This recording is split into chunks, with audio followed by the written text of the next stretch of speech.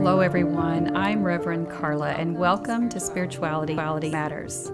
Let's settle in to find that space between here where I am and there where you are. And be reminded that the holy transcends our physical bodies and our time together is just as sacred and meaningful as if we were sitting beside one another. Okay, let's get started. Today's podcast is titled Turning Toward the Light. And I always think it's wise to prepare you for our time together if what is arising may require some gentleness and some space. And today is one of those days, beloved. This topic may have an element of unpacking that will require a beautiful phrase that Mackenzie gave me, pause for breath. I say this to encourage you to be mindful of your tasks as you listen to this podcast. It doesn't mean that you can't multitask, but it also may invite you into a deeper conversation with yourself when you're able to sit and think about or process some of the things that we'll discuss. And this is one of these podcasts or opportunities to use this as a contemplative practice. So many of you ask me about what does a spiritual journey look outside of organized religion, where you're looking for components to put into your life. And so often I encourage you to pick up a journaling practice, because even though you might not actually enjoy the physical part of writing, you can also do it on an iPad or anything like that, or you could also speak it. There is an invitation for the soul to have a voice into your life by taking what we discuss and asking yourself, how is this applying to you? How is it speaking to you? So this week is the keeper of one of the most sacred days of the year. This day impacts all of humanity in some way. Now, you may be assuming that I am speaking of Christmas, and I am not. I am speaking of the Winter Solstice. But please, do not consider me heretical if I'm not, because I am someone with Christian roots. So Christmas holds a sacred for me. It is indeed a holy time, as it does for the millions of Christians around the world. But we also know that it has become heavily commercialized. And there will be many households that will be celebrating Christmas morning and never even acknowledge that this is a holiday that was set up by the church to celebrate Jesus' birth. Now, I want to just divert a little bit and talk about that, because that is important, because we really don't know the actual date of Jesus' birth. There is not consensus among scholars as to how December 25th came to be the holy day of Jesus' birth. What we do know is that the Bible is silent on this. We do not have the date. The earliest Christians would not have celebrated this date. This didn't even happen until, I believe, the 3rd or 4th century in Christian history. And some will say, well, perhaps it just arose out of divine providence, that we became aware that December 25th was that date, that somehow miraculously over time, we just began to know that that was the date that we needed to honor Jesus' birth. But in all due respect, that is so weak for me. There's just too many other things in history, in Christian history, and in looking at the context that tells us that there was more in line with the reasoning behind why the church leaders chose that date, and we're going to talk about that a little bit. So what had happened over time is that the church leaders would piggyback on an ancient ritual that would disrupt the focus of the people who were really honoring earth-based rituals and try to direct that tension or that attention or that passion and that devotion for those rituals into the church. So in other words, that's why you see holidays around the solstices and the equinox, because the people understood the power of the seasonal cycles and how it was their source of life. So the earth the churches mandating their participation in the church rituals was very easy for them to do because they held the power. It very much was blended with government power as well. So you could mandate participation in the church rituals and also create punishment for participating in the earth-based rituals. And so that then a lot of those started to fall away and go underground. And that's when you started to see things that called them heretical, of the devil, pagan rituals, and things like that, when there was nothing even close to that, but they started to have a negative connotation because that also served the church narrative. So the reason, now this also starts another part of, and again, I don't offer this as necessarily a negative connotation towards the church. This is just history. When we start to own that history, when we start to understand the foundational roots of how Christianity or any other religion took form, then we can start to embrace our ancestral heritage. At the same time, we're looking at how the church congruently came along as we continue to evolve and grow as humanity grew. So it also allows us to take a step back and start to embrace some of the wisdom that our ancestors knew about the importance of honoring this creation, which again is part of a miracle of the divine creation. Why wouldn't we honor it? Why wouldn't we pause to be a part of this? So the church, though, however, they were trying to figure out ways to control people that were largely uneducated. They couldn't read. They were heavily taxed already by the government authorities. So now the church needed to be funded, and they created these monumental cathedrals and places for worship. And the reason why they did that was because they wanted it to look as foreboding and sacred as if you were approaching God. So then they would separate themselves from the look of the basic peasant home, if you will, where most people could barely keep a roof over their head. And you turn to look at the church, then of course you would be honored to be a part of something that was so elegantly laid out, and also rich in history and rich in all the things that would adorn those cathedrals. They also controlled the wisdom, because at that time the Bible was only known, when the Bible was originally written, it was in Hebrew and Greek, and then it was translated into Latin. That's called the Vulgate. Okay, so the only people in the 4th century who, once the Bible was translated into Latin, the only people in these regions that could read Latin were in the church. So if the people wanted to hear the Bible read, they had to go to church. So, and they were hungry for this knowledge. There was a desire to be a part of it. So then the priests could read the Bible in Latin, and then they would translate in English what they were saying.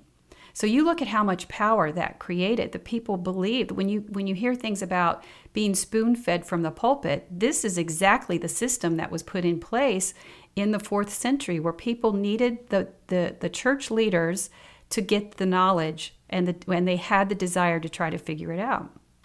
So as time went on, and people began to blend and travel and get more aware about other people's culture, there was also a desire to translate the Bible into other languages. Now, there was much resistance in that, and I don't think I don't think I have to tell you why, because the more times that language the Bible would be translated into other language, the less power the church authorities would have.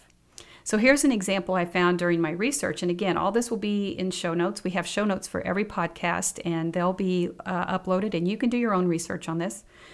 But a man named John Wycliffe in the 14th century, he was from England, and he was a vocal opponent to the privilege and power that was in the church. So in other words, he committed his life to translating the scripture from the Vulgate, the Latin version, into as many languages as possible, especially English, so that people could read it for themselves. Well, the church wanted to make such a point about him being considered a heretic for doing that, that when he died, after he was dead, he was excommunicated posthumously. And you know what they did to put a final exclamation point to that? They exhumed his body and they burnt it. Now you talk about the beginnings of fear-based theology right there. If you want to make a point to the people about how fearful they should be for reading the Bible in English, because the point is that even though you can read it, you can't understand it. What better way to do it than exhume a body and burn it, leave the body out to decompose in front of you so that you never forget that it is a sin to read the Bible for yourselves. And then other people came along after that who still were going to suffer brutally for this, but they started to translate the Latin version of the Bible into Hungarian and different languages. And one of them was a gentleman named Jan Hus, and he was also declared a heretic and burned at the stake. This just keeps going on and on and on, at how many people were burned at the stake for translating the Bible. So when you sit at your home and you're looking at that English version and you think that you just got it from the Bible store or Amazon, think about the history and the people who risked their lives and more than likely lost their lives to begin the journey for us to have the luxury to have that book in our home, because the established church fought it vehemently. And in the end, the people won. And can I say a hallelujah and an amen to that? So, and that's where I also like to put a exclamation point, because I think it's important for us to put things in proper perspective when we talk about the separation of not only church and state, but also the importance of accepting our history and creating a line between what is organized religion and what is the mystical side of the Christian faith.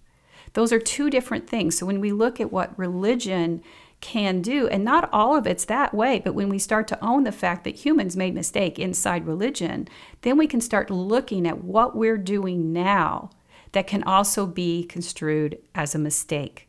We have to be able to approach our beliefs in that way. Who are we oppressing? Who are we suffocating with our beliefs because we're staying rigid in them? And that's just an invitation for all of us to always be considering that, because again, it used to be very common to just kill people who they didn't agree with. Now, all of this is important because in the 16th century, when Martin Luther, this brave young man, walked up to they think it was the church doors, but there's all kinds of scholarly disagreement, and nailed his 95 Thesis, knowing his life was at stake, which was the start of Protestantism.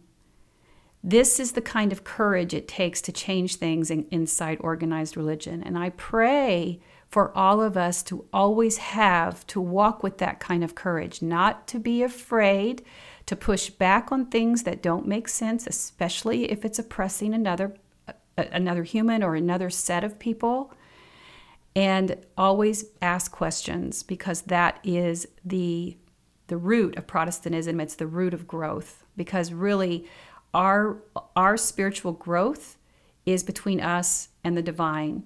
It doesn't need to filter through an experience of an organized religion. An organized religion can certainly enhance it and bless it with community and support and guidance and wisdom. But when it's all about controlling the individual, we are losing our way.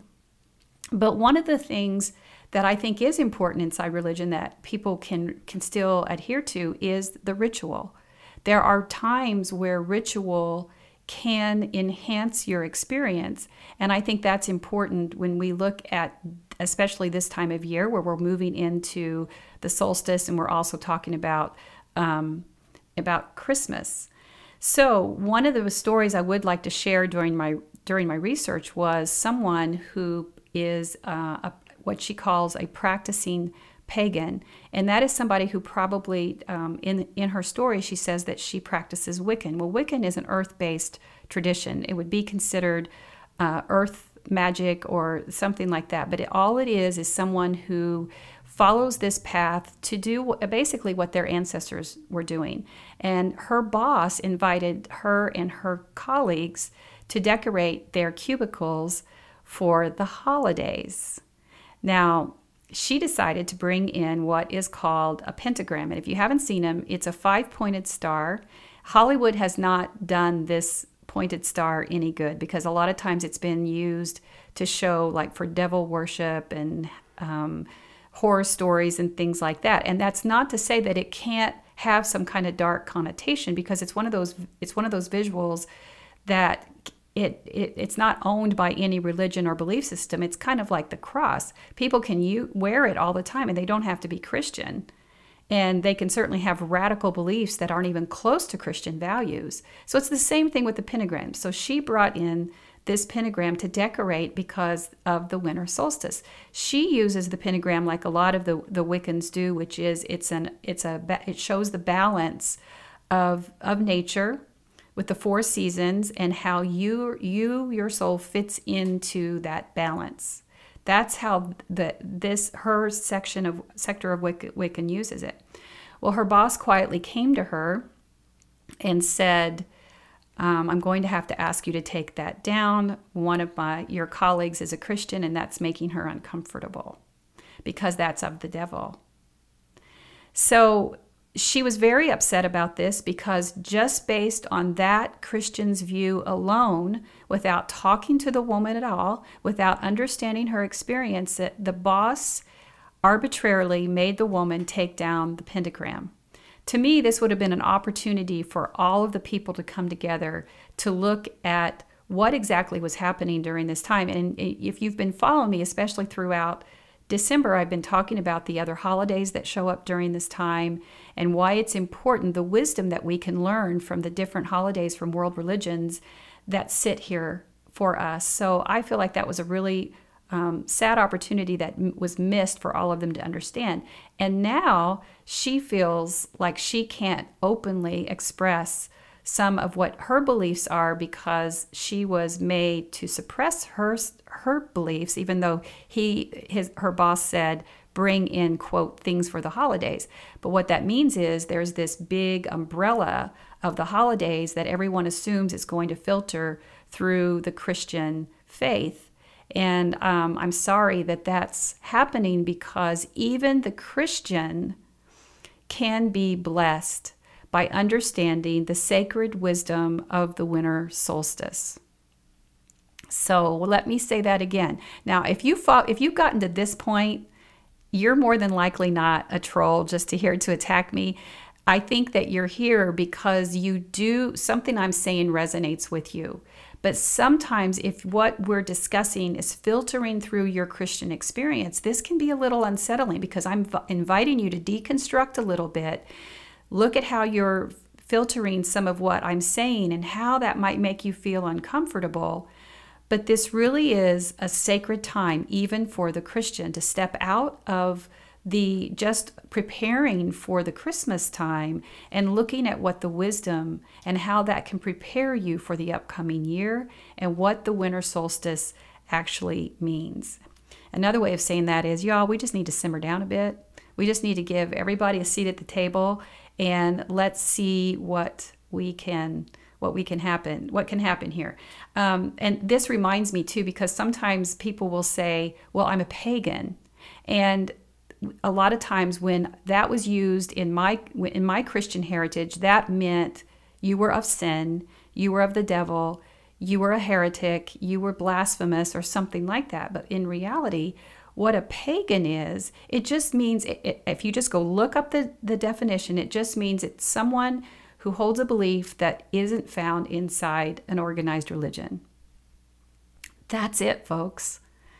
So we have globbed on different definitions for it that really need to go away, because pagan is actually for all of us. Any one of you, if no matter what belief system that you're sitting in, if you're celebrating birthdays, if you have a wedding ring on, if you are doing anything that comes from another tradition, you are sitting out, you are grabbing in and using pagan beliefs as part of your life values of how you journey through life. You're just not seeing it.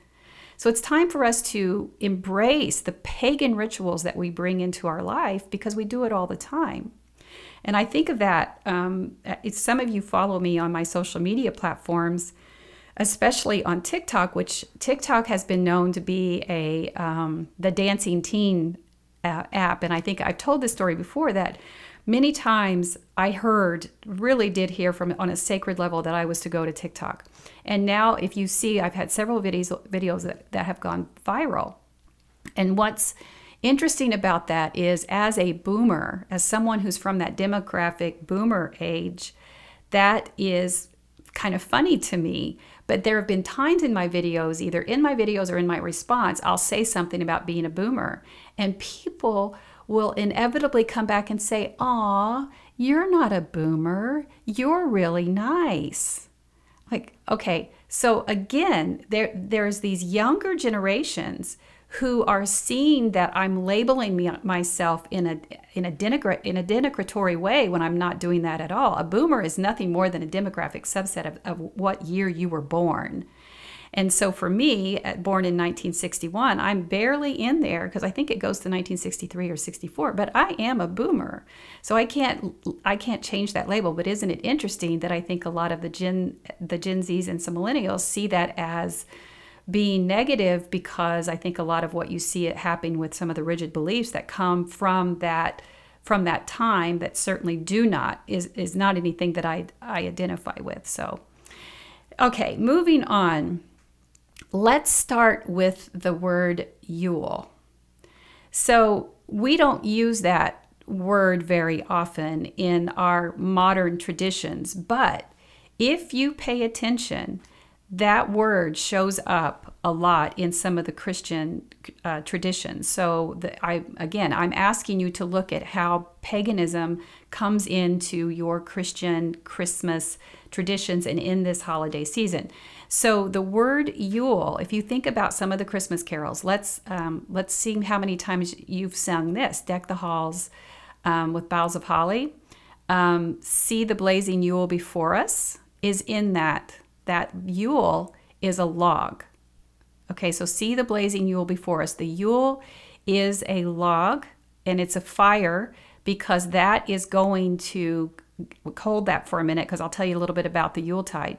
There's another one that says, "Have yourself the song "Have Yourself a Merry Little Christmas," where it talks about making the Yuletide gay. Make the Yuletide gay. Okay, so Yule or Yuletide, it has traditionally, it means this season of winter, somewhere between the winter solstice. So it was usually a multi-day, where they would celebrate for several days during the winter solstice. And so a big bonfire would be lit at that time. And what it was a celebration, because the light was returning. The people knew that we had hit the part where the light, the earth would now start moving towards the light, and the days would start getting longer. So this predates Christianity. This has been going on for a long time. So they would pick the biggest tree that had the biggest logs, and that would be the Yule log that would burn during this entire season of Yule, this entire celebration, so that they would celebrate the return of the light.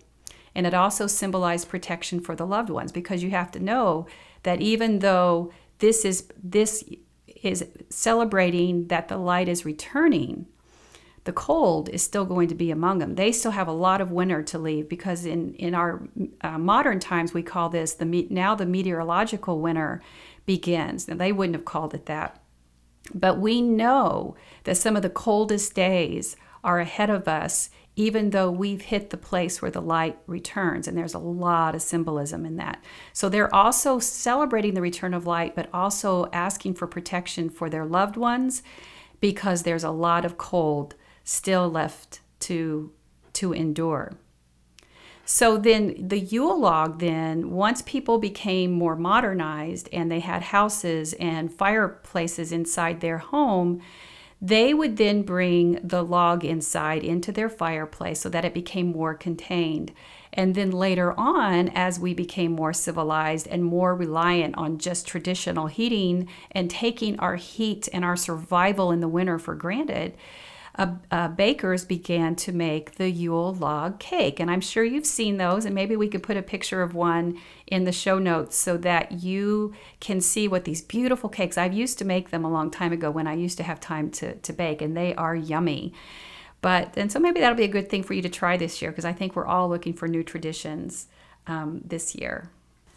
Okay, and one more thing about the Yule tradition or the Yule ritual. Pagan traditions still honor that Yule in some capacity, and whether they burn it in their fireplace or they do invite people to come in and have a Yule bonfire, there's still a lot of beauty and wisdom and sacredness in these rituals that we can find even today.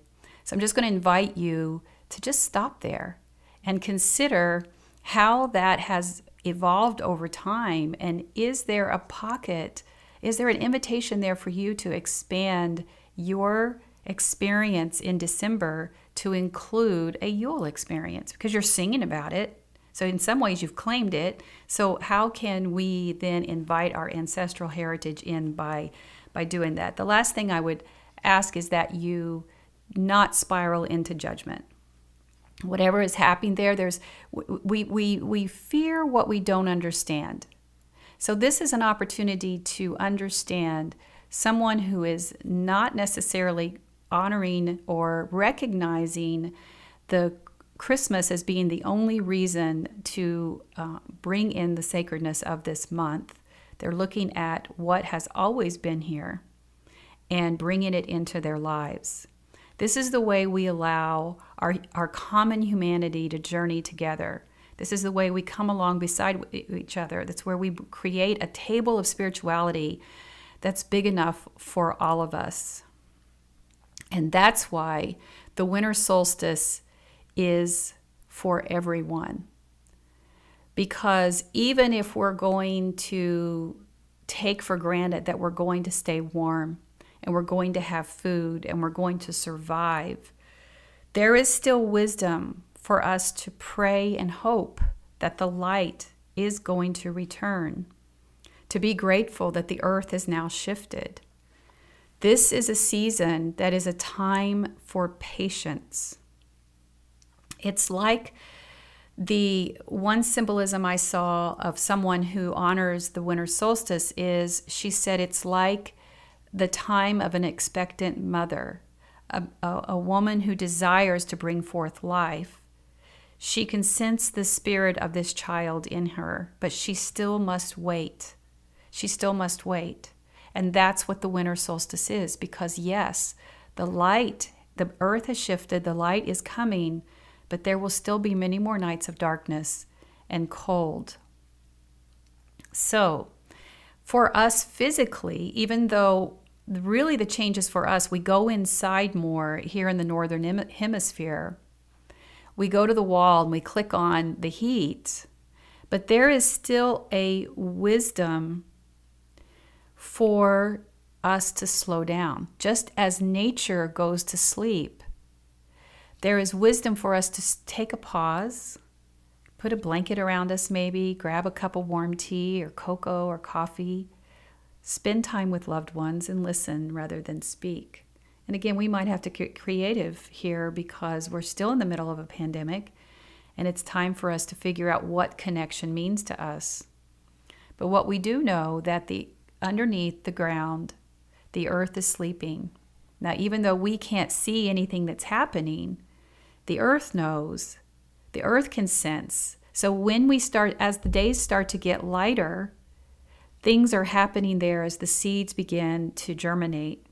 But they know it's not time to come out yet, or they could be hurt by the cold.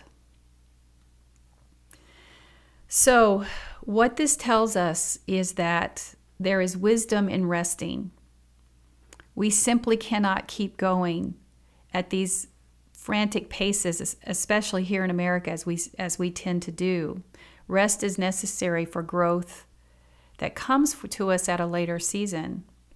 That incubation period is important for all of us. So if we fully understand this opportunity to experience the holiness, the divine presence inside the winter solstice, it has nothing to do with a religion. It has everything to do with common humanity. That doesn't mean that you are being sinful. It means that you're stepping outside of your theology or your dogma long enough to see that you have something more in common with your neighbor, with your community, than what you think.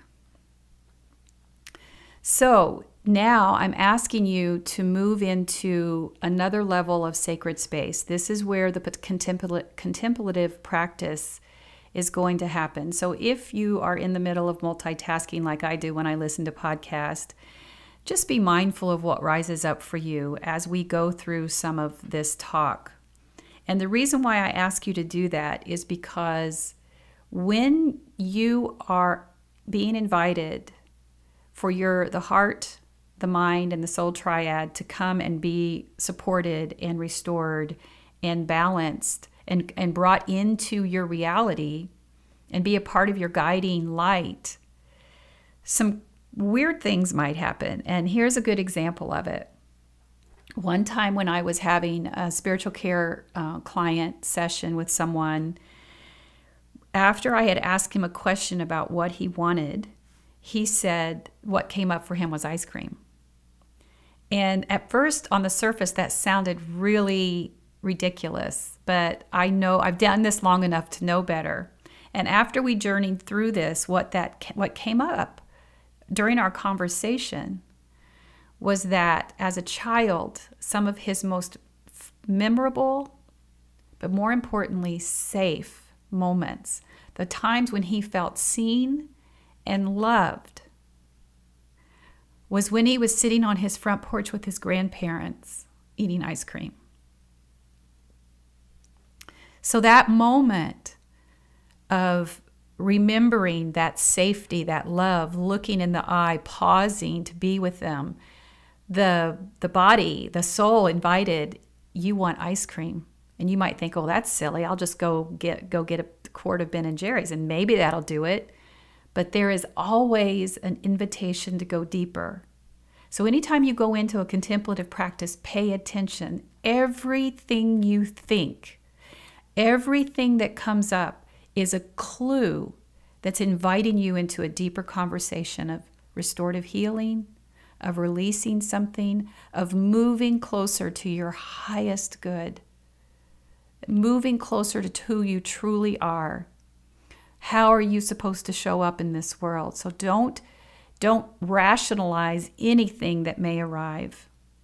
But if you have the opportunity to pause here and possibly light a candle, create ritual, grab a blanket, or just go for a walk and listen, there might be something here for you.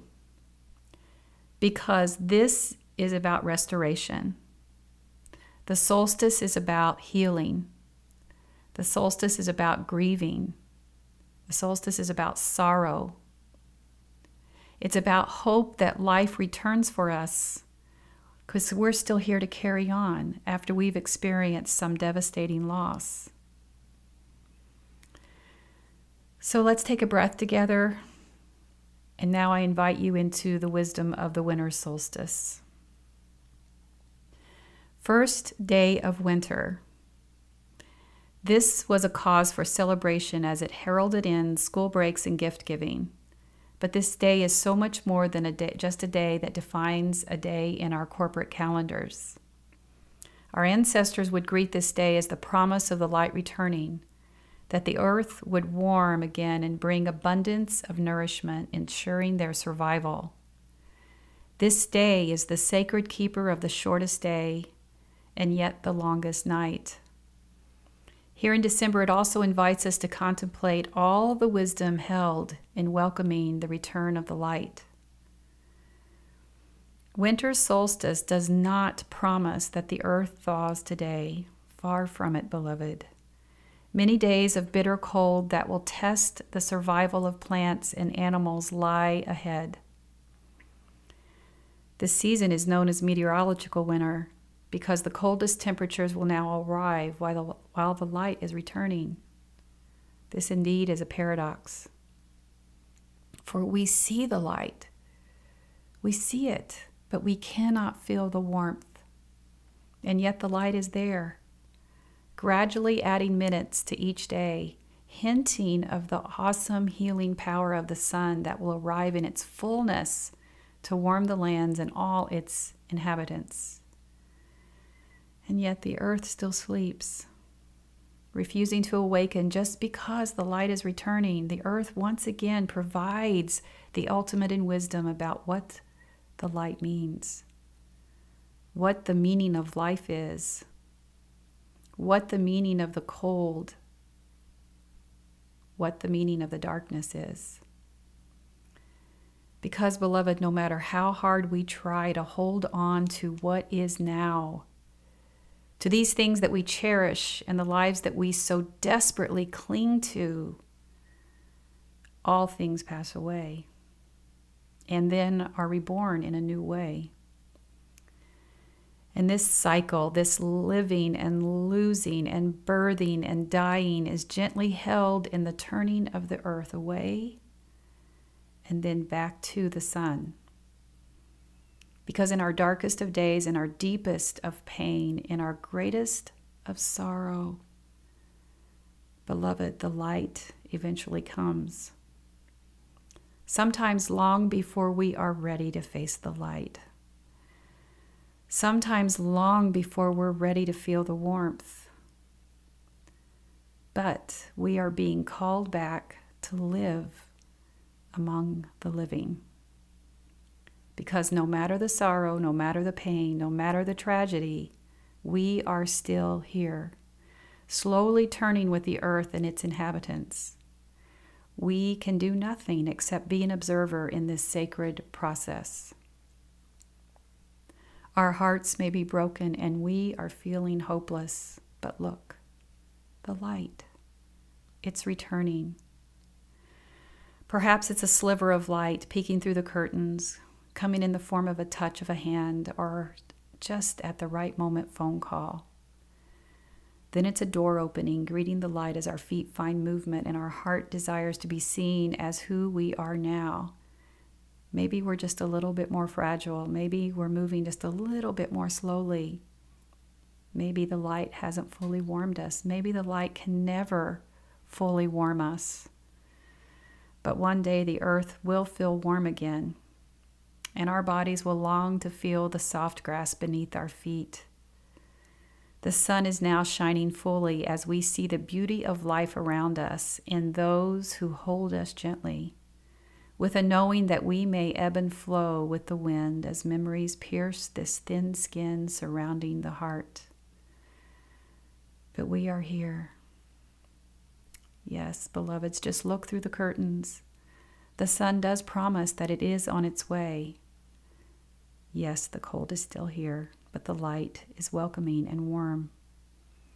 Each day will bring new opportunities for warmth for our bodies and our healing for our hearts. So see the light. Know the healing is coming. Let it be your hope that warmth will soon follow. And blessed be.